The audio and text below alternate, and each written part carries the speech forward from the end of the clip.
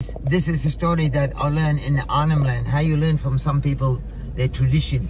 It was a place that we went fishing with some indigenous people in Arnhem Land, and he was going to take us, me and Ellie, to go and do fishing with them. So we went with the spear, and you pay him, but they'll take you around to the fishing.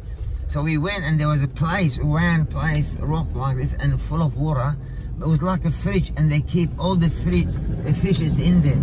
So whatever they want, they get it and they eat it fresh, because it was just big bait. So he took us there, and I was keep saying to him, Baramandi, Baramandi, Baramandi. And he wasn't saying much, because I would just keep saying, because I've lived there, so I knew about Baramandi, Baramandi. I was keep saying Baramandi, and he was looking around, wiggling around with the spear in this bait. And Ellie and I were outside waiting, and then I don't know how he can spear these small fish.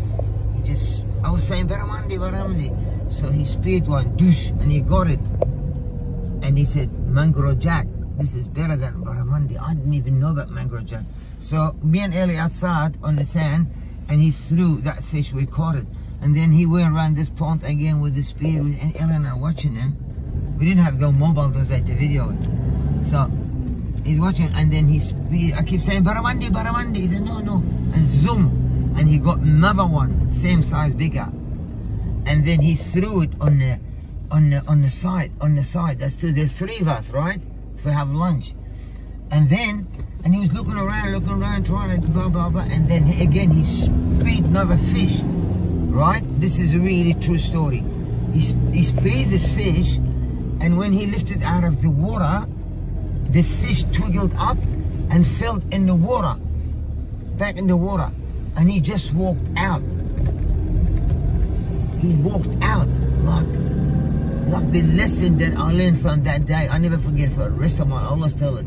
Like that wasn't the day's fish, or we had enough. I don't know, but I learn lesson sometimes not to go and catch 600 fish and just don't eat and put them in the fridge. What for?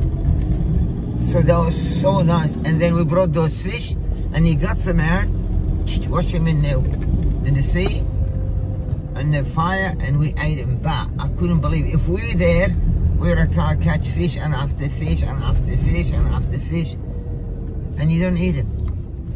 So the Aboriginal people, when they go into the sea or the river or anywhere to catch fish, they just catch what they eat, and that's it. No extra. Guys, Coffee Snob Rob signing off.